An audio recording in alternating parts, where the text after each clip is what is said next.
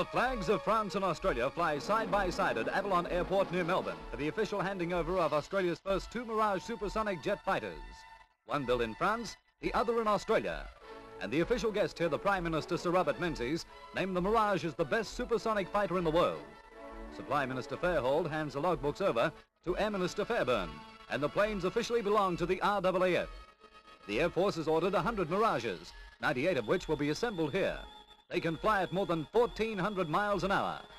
Sleek bat-winged fighters which can climb to 35,000 feet in 5 minutes. The Mirage can hit a target 8 miles away with air-to-ground guided bombs. It's beautiful, but deadly.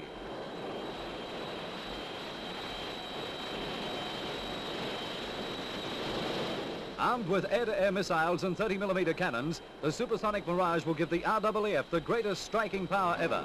A notable advance in the history of Australian defence.